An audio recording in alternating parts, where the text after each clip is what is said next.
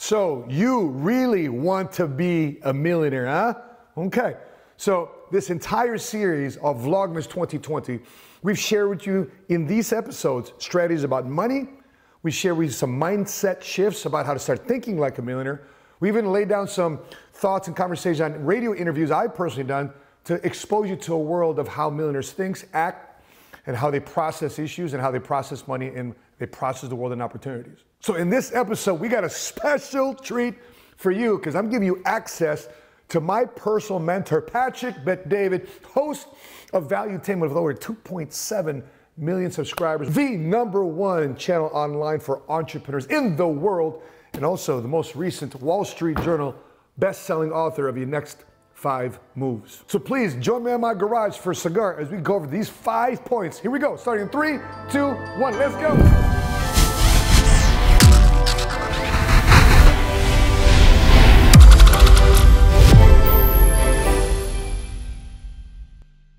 What's cracking, everybody? Money Smart guy Matt Sapaula here, hailing to you from the Money Smart garage. And I'm fired up for this episode. And if you haven't done so already, if you're watching this on Facebook, make sure you click like, follow our business page, Money Smart Guy. And if you're watching this on YouTube, make sure you click subscribe and hit notifications to be following our YouTube channel called 7 Figure Squad. So let's get right into it. So my mentor, Patrick Bet-David, has personally mentored my wife and I for 6 years, and we've accumulated over $6.1 million in income since then. Why wouldn't we want our guys? Why wouldn't we want our people around him? So we hosted a special mastermind meeting for our top leaders who are running and driving their own cities and states from around the country to amass and come together in Dallas, Texas at the PHP agency and Valuetainment headquarters in Addison, Texas. So in this first clip, PBD shares who has a tendency to win most in business. And quick hint, it's not who you think. Let's check this out. At some point, you're going to stop. We had a conversation when I landed at 11:45 with Mackey's, the day I landed back from the Palm Beach flight that we had. And we had a conversation together. I said, you know, here's the one thing about rooms like this. There's many of you here. I know a lot of the faces. I know who you are. I know who you are. I know who you are. I know who you are. I know who you are. We've had a conversation before when I know you guys. I know who you guys are. And I'll come and I'll look, and I'll hear them speaking. I'll hear them speaking. I'll hear him speaking. I'll see these guys, Vic and Ann. I'll see everybody speaking, right? I'll see the guys speaking. And I come back and I ask myself, which one of them's not going to stop? Which one of you guys is not going to stop? Which one of you guys at one point is going to get comfortable and content? Which one of you guys thinks the biggest? Because whoever thinks the biggest, they don't stop. Who is that going to be? By the way, let me give you a very simple statement here. It is never the most talented. It is never the most gifted. It is never. It's simply the person that's not going to stop. The person you fear going to war with or fight with in the streets is the guy that doesn't stop. You may pack a better punch. You may pack a better kick. You may pack anything else that's stronger. If you get tired after 30 seconds of fighting and that guy doesn't, he's going to whoop your ass. Simply if the other guy doesn't stop. It's very simple. I was watching a video the other day. A woman in the Middle East is walking with her purse. A man walks by her, slaps her in the head. She falls on the ground, slaps her in the head because a little bit of her hair is shown. That's how it was in the Middle East. I've seen this millions of times when I was walking the streets of the Middle East. Smacks her so hard, she falls on the ground. You know what she does? She gets up, chases him, swings at him. He's hitting her face, backhand, slap, punch, non-stop until he finally got tired. You know who didn't get tired? This woman has him on the ground. Bam, bam, purse, bam. The guy is knocked out. The lady's this big, the guy's this big. The guy packed the heavy weight, but she wouldn't stop. Whoever wins here is the person that doesn't stop. I don't care what color you are. I don't care what nationality you are. I don't care what degree you have. Woo! Listen, long time ago when I first started business, nobody would thought to give me a shot. I was a single dad, had bad anger issues, PTSD. I just got divorced. A couple years before I started my financial services career, I actually filed Chapter 7 bankruptcy in 1996 in Orange County, California. Who would give this kid a shot? But I had a chip on my shoulder. I had a point to prove. I had a lot of pressure, but at the same time, I know deep down inside, I wanted to be somebody. Nobody thought this kid would even consider thinking about wedding, let alone doing it. So if you're out there, you're watching this right now, and nobody knows who you are, you think that you're insignificant. You think that nobody's paying attention to you. Well, guess what? The only person that needs to be paying attention to you at this very moment is you. Look at yourself in the mirror. Give yourself more credit than you think you deserve. Forgive yourself for all the mistakes that you've made, and find a way for you to move on and discover now a new day and say, you know what? I'm going to get better today. Okay, so good timing here, because in this second point, the second takeaway here from this mastermind session, you know, people are looking at themselves in the mirror. They're analyzing their business. They're looking at their numbers. They're seeing what 2020 has done to them. They're seeing how they can improve in the next year, 2021, as they play financial and entrepreneurial offense. So somebody asked, Patrick, how do you know somebody's lying? How do you know somebody's lying through their teeth? Let's see what PBD has to say. Let's check this out. I'm telling you right now, watch the difference between somebody in this room that makes $1 million, $2 million, $5 million a year, that you never thought they would make the $1 million, $2 million, $5 million, the rest of you, that person knows exactly who they wanted to be. And it's scary. You know why it's scary? Go in the mirror and look at yourself later on today, okay? Go size people up when they talk and look at the mirror and look at themselves and see how they talk. Look at their eyes. Just look at their eyes. Forget about everything else. Look at their eyes. You know what you'll tell when you look at someone's eyes? You will know if it's conviction speaking, if it's an act, if it's a joke, if it's, they have no clue what they're talking about. You'll be able to tell that no one has any clue what they're talking about. Just look at them. You're like, yeah, this is BS. That's not them. Then you look at somebody who's talking, you're like, this guy's not just talking. He believes in what he's saying. She believes in what they're saying. That person's going places. Look into my eye. Anyway, guys, listen, I wish I could see your eyes right now through your computer, through your iPad. Maybe Facebook can. But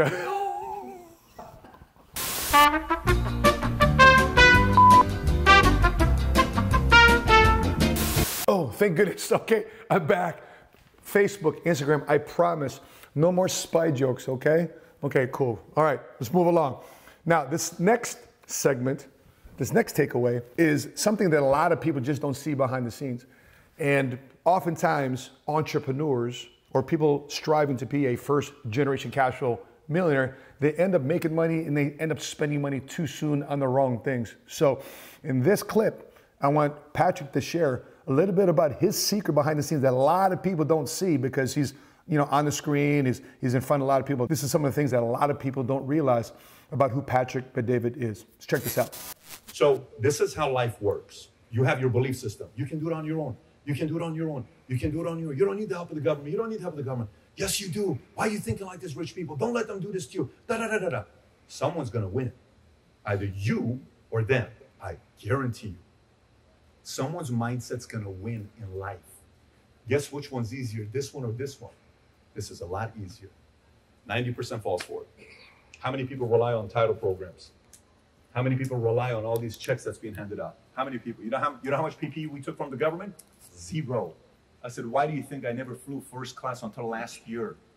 The biggest joke was Pat's the CEO of the company and he never flies first class. That's why we have so much cash we're sitting on. That's why we can cut a check for $3.5 million technology we're not affected by. Because I flew coach and I'm 6'4.5".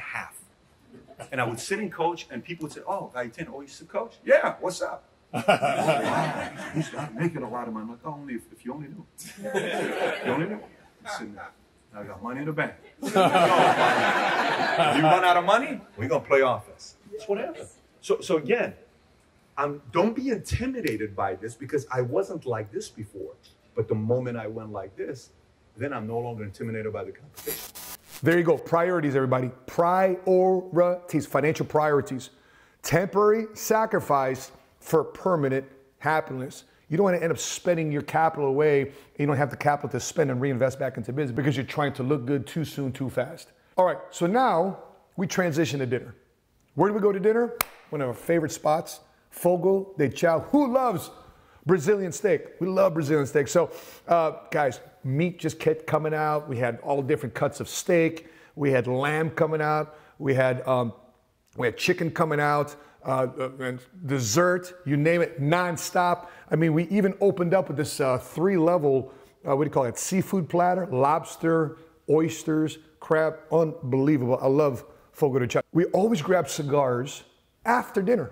So after dinner, we have dessert, but the real dessert is the leadership development conversations when we circle back together after dinner and we get to chop it up some more with PBD. There's always time for leadership development. Now, the sad part with the cigar lounge, due to COVID-19 restrictions, this particular cigar lounge had to close by 10 p.m. So what do? We pivot, we adapt. That is like the term of the pandemic of 2020. Pivot, adapt, adjust, overcome, still get done what you need to get done. And yet we still had conversations with PBD till the wee hours of the early morning. So many of our people from around the country, they are establishing new locations, they're establishing new cities. They're brand new for some of them, brand new in business. They're new to the insurance industry. And a question came up about creating competitive company culture. So PBD, what type of company culture attracts people to want to stay? Now, as many of you may know, Patrick has interviewed tons of celebrities, political figures, key leading, influencing entrepreneurs. And in this case, an answer that he got inspired from is his interview with Sammy the Bull, who was a hitman in the mafia. What? When we do that, when we have that kind of a culture, there is trust. One of the main words we used at Signers was safety. Safety is one of the most important words you will have in a community, okay? Like, think about Sammy the Bull Gravano, right? Here's a mobster who would do anything for John Gotti. He says, dude, anything. I'm a die-hard, committed to the whole lifestyle of La Cosa Nostra. I'm Italian, I'm all in, right? What happens? When he finds the recording of what Gotti said about him in the recording, he flipped. It's no longer safe. I never faced my friend, my co-defendant, wanting to put me away. That's what they're doing, John. Is that what you really want to do? It has to be done. The streets needs me, the boss. You're the sacrificial lamb. I said, okay, you're sure? That's the way it is. And I got in touch with the FBI. I flipped and I was gone. And then it's over when it's no longer safe. You can't have that kind of an environment. We have a very safe environment. So now do you see how important loyalty is? And by the way, loyalty and trust, it's a two-way street.